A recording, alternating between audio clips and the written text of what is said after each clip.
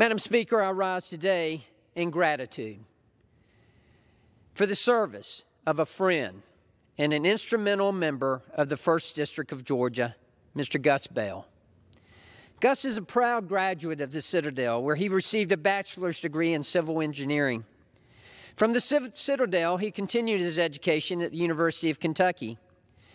Gus Bell has worked in every aspect of engineering, starting his career with U.S. Army Corps of Engineers in Virginia and Albuquerque before joining his private firm.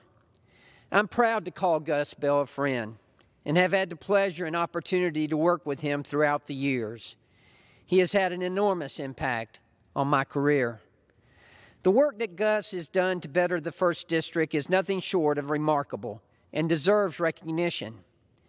The red brick waterfront, Rosacas Plaza in Savannah, and the I-95 corridor in Pooler are just examples of how Gus's expertise has led to growth and new development for the great state of Georgia. His commitment to his community is an inspiration, and I cherish the time we had to work together.